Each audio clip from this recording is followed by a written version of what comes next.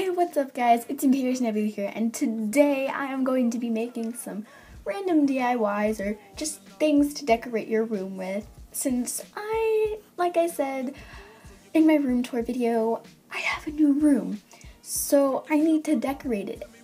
So I filmed a video on what things you might want to take from things that I've decorated and put them into your room. So without further ado, the video. So the first thing you're going to need are some post-it notes and a bunch of markers or Sharpies and tape. So you're going to want to have a white piece of paper underneath, and you're going to draw a picture, whatever picture you want, on the post-it note. And once you're done drawing that, you're going to take a black Sharpie and you're going to outline what you drew.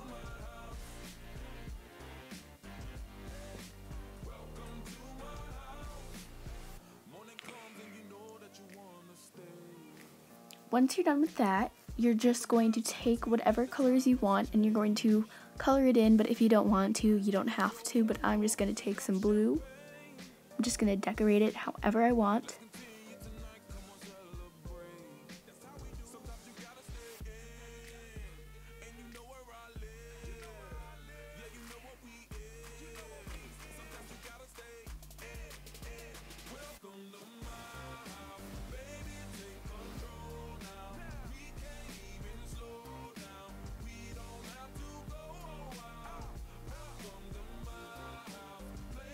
Once you're done drawing, you're just going to cut it out with some scissors.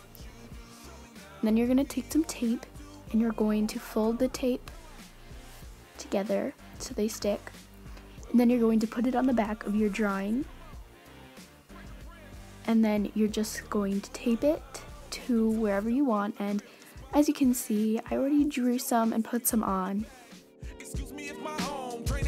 So the first thing you're going to need for this craft is a sponge, scissors, and markers.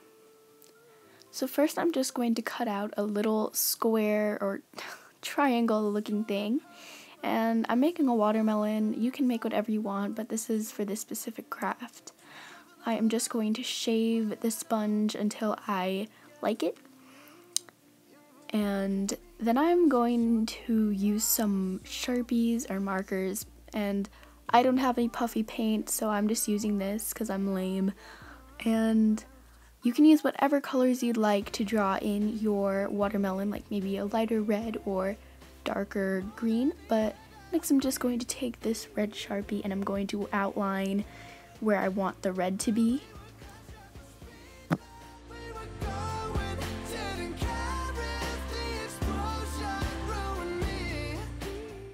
Once you're done with that and everything is colored in, this is what it should look like. And then I'm just going to take my green colors and I am going to use neon green because I like it. And I'm just going to draw in the space that is yellow.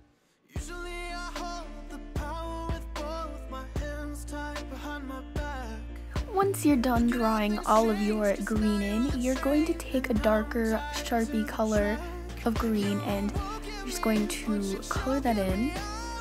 And I put a bit of green dots everywhere because that looks a bit more watermelon-y. Then I took a black Sharpie and just drew a bunch of black dots. And this is what your watermelon might or should look like, and it is not as squishy, but it's pretty cool. This next one is pretty simple. You're just going to need paper, scissors, and a Sharpie and tape. So first you're just going to cut out some rectangles or ovals, like long ovals, whatever you'd like. Later on I'm going to put them on the shelves. And then I'm just going to write what is on the shelf so it just looks a bit more fancier or cooler, craftier. And I'm just gonna write bookmarks for this one because I collect bookmarks, don't judge me. And then on this next one I just wrote pen/markers, and I'm going to fold the tape again and tape it to the back. and I'm going to tape it to where I want them. So those are the awesome crafts that I made, and I really hope you guys enjoyed this video, and I am going to be making more videos, and I am back from California and I completely forgot to vlog.